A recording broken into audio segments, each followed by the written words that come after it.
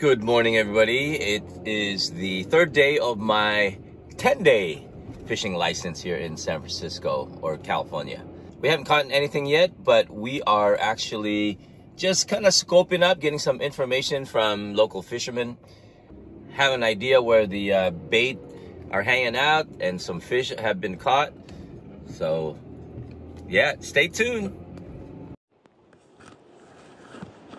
What a beautiful area. They're redoing this whole area here. It looks like they're gonna do a lookout point, but what a gorgeous view. Great neighborhood. It is gonna be awesome. Yeah. This is a beautiful spot. We're just gonna drop by here today and just gonna do a little bit of fishing for maybe 30 minutes. Just check it out. Let's get all set up and get the line in the water. Very nice, very nice. So calm today. Look at this.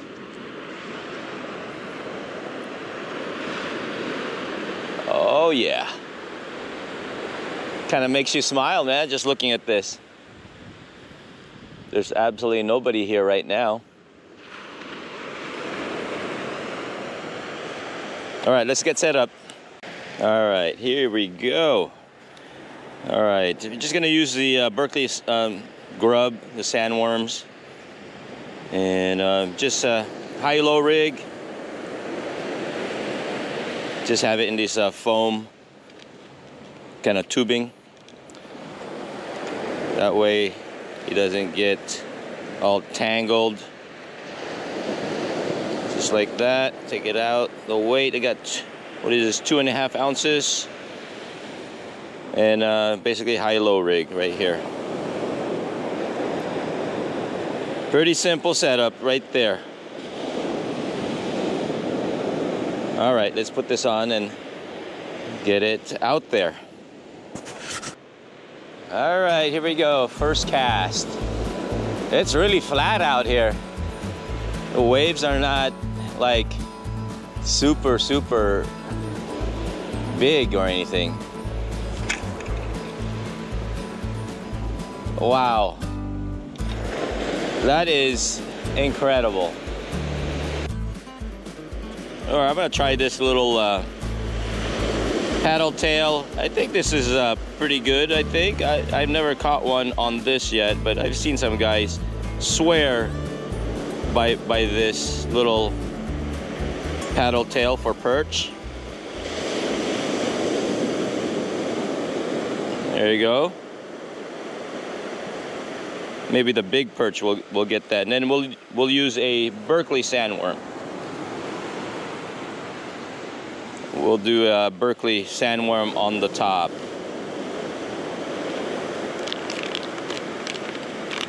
Just gotta thread it right through the middle. Let's grab one of these puppies right here. There you go. Close it up. All right. Put the Berkley sandworm on the top. Usually this is pretty popular. Usually this works really well. Right through the middle. Oh yeah, just like that. Beautiful. Let's thread it. I'm gonna have the tip go right onto the line a little bit. And there's barbs on this shank, so it helps with keeping this sandworm on the hook. And look at that. That's a setup right there and there. And look at those people swimming. Man, those guys are not cold. Check that out. Right in the spot where I'm gonna cast. But all right, let's get this out there. Let's clean this up, put this in the bag, and then start fishing. All right, guys, here we go. Let's get started.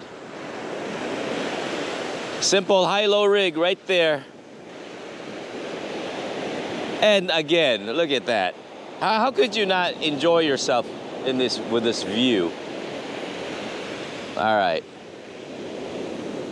Hopefully we can get a cast out there and get some hits. All right, here we go. We'll just leave it out there. Let's see where the, see if we can get any hits or something.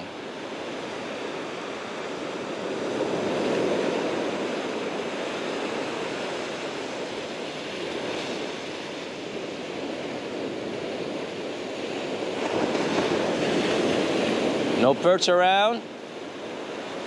Don't feel anything.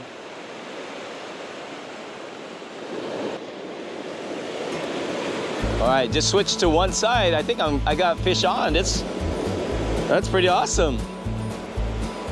All right, let's see. Yeah. I think, wow, that was instant. Oh yeah, oh, this might be a good size one. Wow. See if we can land it. Wow. It's fighting a pretty good fight. Oh my goodness, it's a smelt. Oh, look at that. Dang. The purple grub, instant. God, these guys are voracious. All right, hold on, we'll get you off. We'll get you off. Wow, this guy was, wow, look at that. That's a smelt right here. Oh, there he goes. All right, buddy. This make excellent bait, that's for sure. Oh, shoot. There goes, dang. That was fun.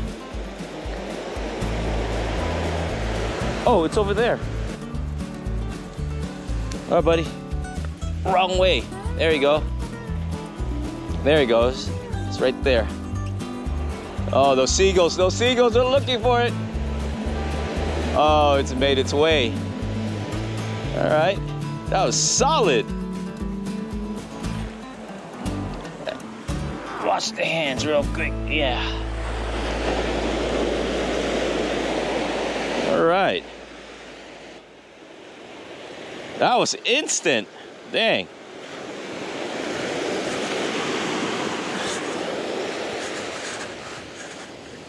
Smelt. There we go, over there. Casting about in that same spot. It hit it quick too. That was nice. That was crazy. Well, that's the first fish on this 10-day license. That was pretty fun though. Thought it was a perch, but actually that smelt took that. Got lucky there. That was fun.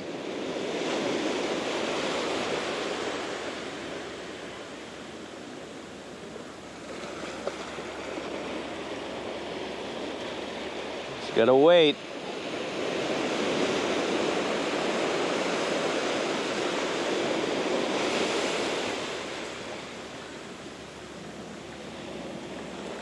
I love all those people swimming.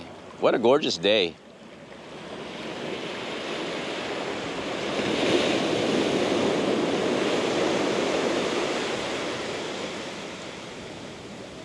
Yeah, water in San Francisco is on the average around 54 degrees or something like that. 57, between that.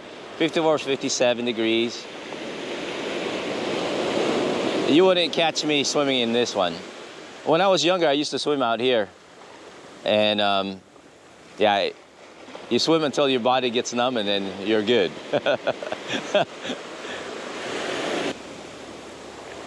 More power to those people that can do it though, for sure. I appreciate that.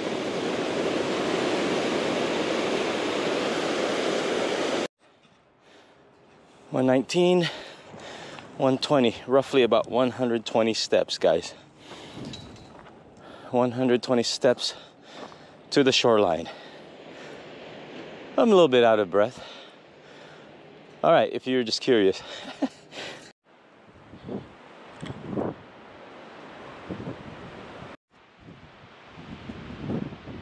All right, those birds have actually settled down right in front of me, right in front of the hang gliders, Nike base, and there are a lot of bait in this area.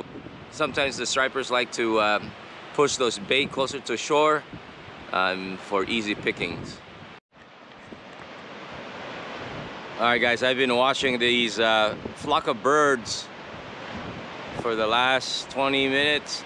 They've gotten a lot closer to the shore. They keep on moving. They've moved pretty fast, but they're sitting right on top of this bait. And I think some of the fish may be just pushing. Wow, that's really close. They're pushing. Something's pushing that bait like closer to shore. I want to see some fish bust on the top. That's what I'm looking for before I go down. But you know, this is a promising area because you know there's bait present. All those birds are just sitting on top of that water, just waiting for something to push that bait up. You know, the cormorants are diving, that's for sure.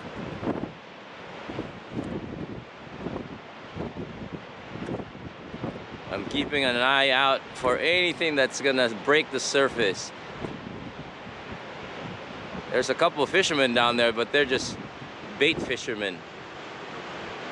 And that guy's like looking for worms.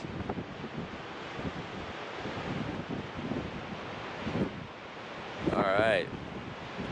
Yeah, man, I've seen them, you know, super far away. Now they're a lot closer. And I know the tide is coming in, so I think these birds are gonna be starting to come in a little closer to shore too. Oh, this looks really promising. Now they're all sitting on top of the water right now, just waiting. They're all just waiting. Some of them are diving. Those cormorants are diving. There's there must be a small pod of stripers, but they're moving quick. You know, they can move 50 yards here, 50 yards to the right, 50 yards, but they apparently have definitely come a little closer, and there are more birds coming. There's just to the coming from the right. There's some more birds coming to settle right in front of us. Yeah, there you go. They're going to be landing. They'll be sitting. This is kind of fun. This nature, being out here, out and outdoors. This is pretty fun, man. This is cool. Something that I grew up doing when I was in my teens, just learning how to drive, and then going along the coastline in the summertime. And it is the summertime here in San Francisco Bay Area. Yeah, they're right in front of us. They're like in the, I don't know, they're probably actually casting distance really now. Wow, they are close. That is good. That's probably about 200 yards off the shore. Wow. Okay, really good.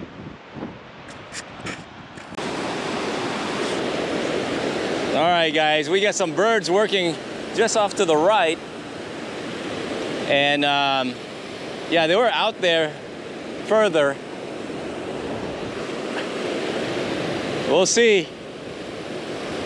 There's got to be fish pushing those. Yeah, they're gonna be. They're moving to just to the left of me. Oh yeah, they're moving. The bait's moving. Just gotta look for. Just gotta get lucky.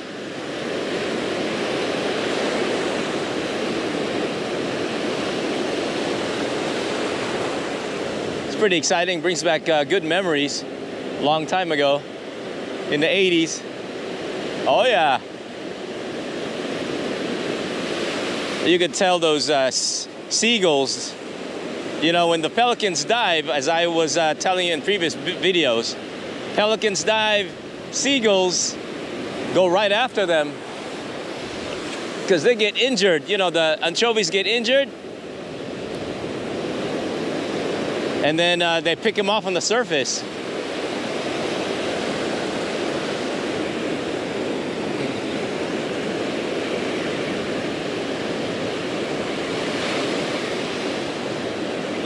Oh, I don't know what I got here, but seaweed or something.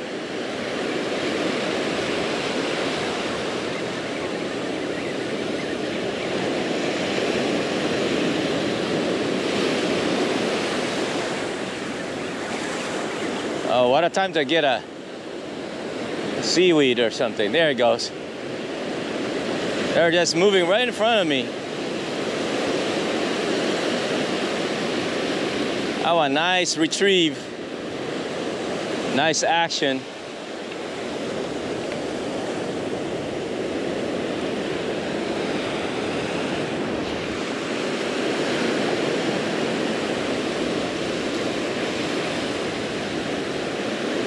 Hopefully there's some fish pushing that up.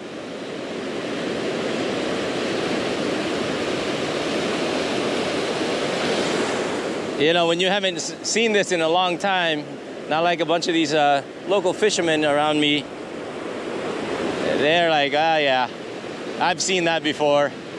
That's nothing. But for me, I'm excited. I got a lot of adrenaline, you know,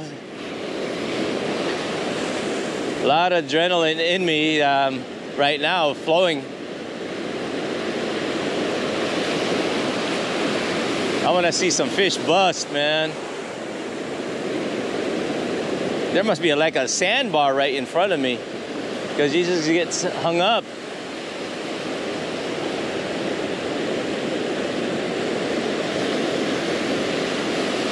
I was perch fishing, but these birds came in, so yeah.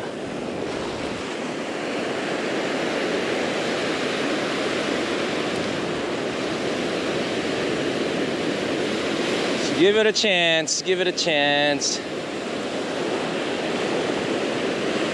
Oh, that's exciting. Come on, fishy, fishy, fishy.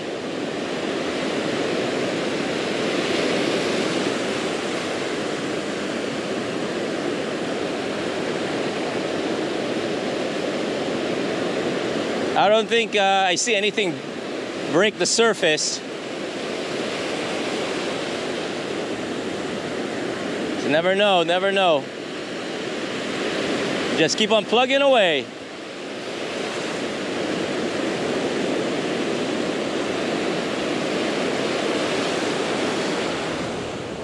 Hey, didn't get skunked. Got a sand crab.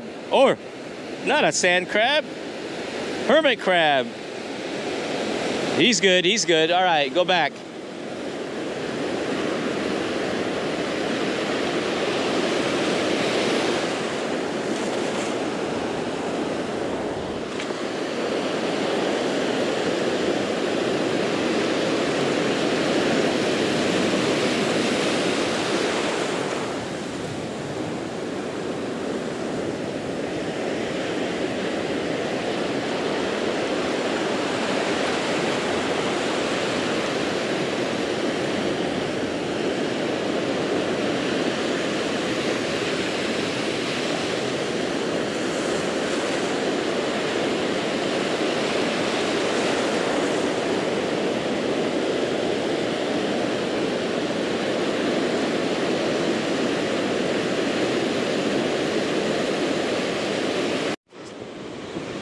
I think I hooked up, guys. Striped bass. Oh yeah. It hit it on the Mickey. Oh, please don't come off. Please don't come off.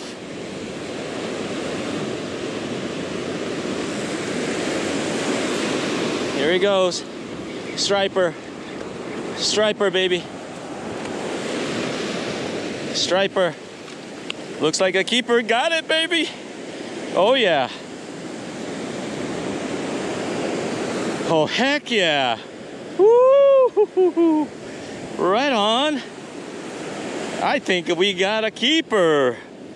Let's pull it over here. All right, guys. Let me just measure my striper. Let's see. It is 26 inches. Right there, 26 inches to the tip. Right there, to the nose. All right, pretty good. 26 incher. All right, very happy. All right, 26 inches. I'm very ecstatic, very happy. So blessed to be able to experience this again, visiting from Oregon. All right, guys. I saw the birds working, so I went towards it. And just kind of, you know, I was trying to figure out what the other guys on the shoreline were doing. Because they're fishing for perch, and they were catching some perch on some grubs. And I don't know if I was doing something wrong, or if there's a new way to fish for stripers, but I just did it the old way that I know how from a long time ago, and I was very fortunate to hook up. And here's my fish right now.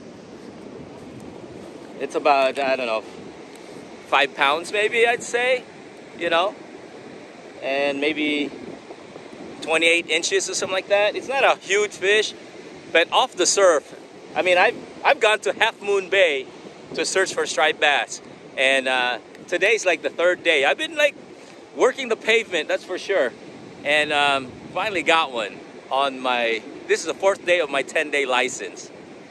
I think my knowledge of trying to find where the bait was and all the legwork that was put into place paid off. I didn't think I was really gonna catch one, but that's just a bonus. You know, the birds were working behind me. As you can see, there's a few birds behind me. And yeah, they were coming in and out. There's gotta be, you know, stripers in there. But man, that felt good when I cast it out there. Bam! Oh, that was such a great feeling. I think I haven't caught one in the surf since I moved to Portland. And oh, look at the grin on this face. Am I happy or not? Oh, I think the last time I caught a striped bass was probably in 90, maybe 89, 88. So yeah, it's still the same area where we go fishing for striped bass during the summertime. They start in the bay and then they make their way out of the bay to feed on bait out in the ocean.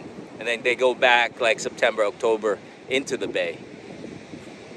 All right, guys, thanks for tuning in. That was pretty fun. We got a smelt this morning, but we got a bonus striped bass. All right. Hey, thanks for joining me in this episode. And I'm going to continue fishing my 10-day license, and we'll see what we get next. All right. Thanks for tuning in. If you like the content, guys, please consider subscribing.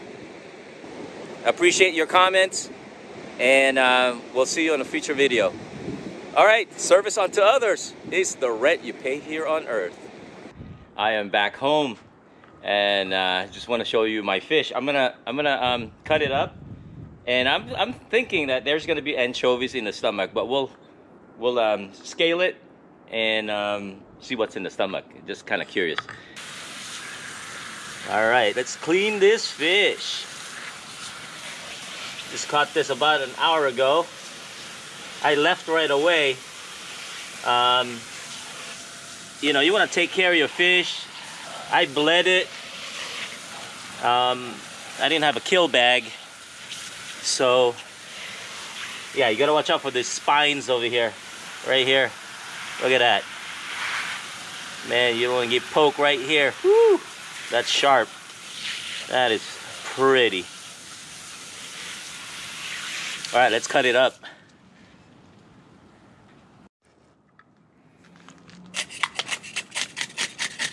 Woo, remember this fish, man. Lots of scales on this one.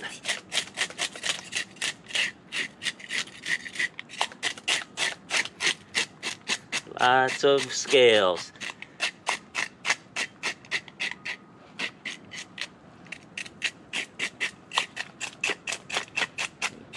It's good to have a nice scaler.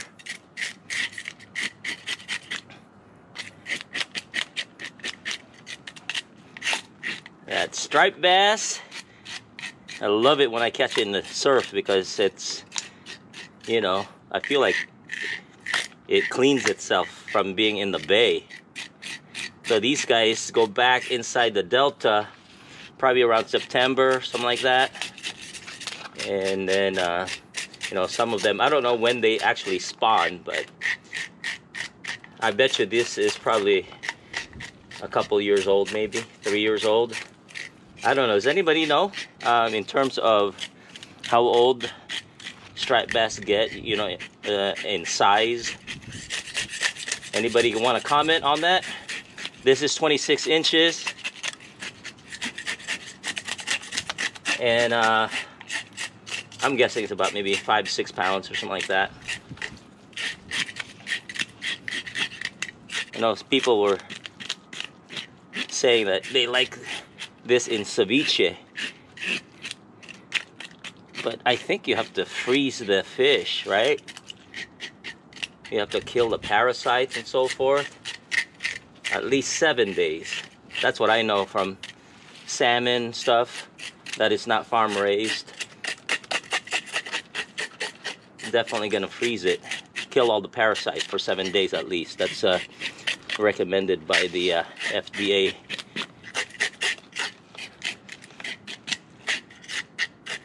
All right, that's scaled.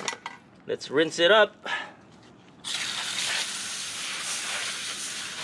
It's a beautiful fish, super fresh. And look at the stripes on this puppy.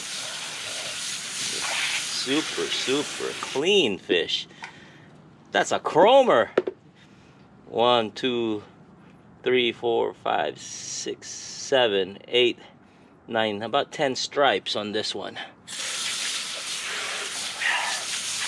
All right, let's cut it up. Let's cut it up. See what's inside. All right, let's open this up. Let's see what this guy's been eating. Let's angle it. Let's angle it. Here we go. All right.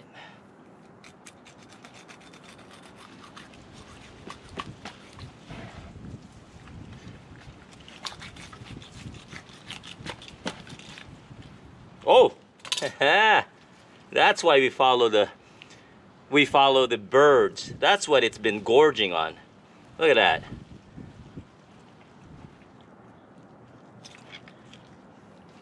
Oh yeah, here's the esophagus right here, the stomach. Let's see, cut it. See what this guy's been eating.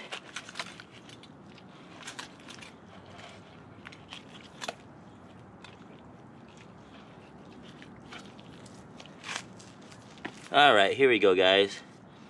Let's see what's in the stomach. Oh, anchovy. Anchovy. That's how many anchovies? So they go out of the water. I mean, they go out of the delta to get fat and eat all the bait. Oh yeah, look at this, guys. That's why those birds were. Look how many there are. Let's see. All those anchovies, check that out. What else has he been eating? That was a fat one. I don't know what that is. That's a big anchovy. I don't know. That looks like a smelt, maybe. Yeah, because it's considerably bigger than all the others. So that's what's in the stomach. Look at all that.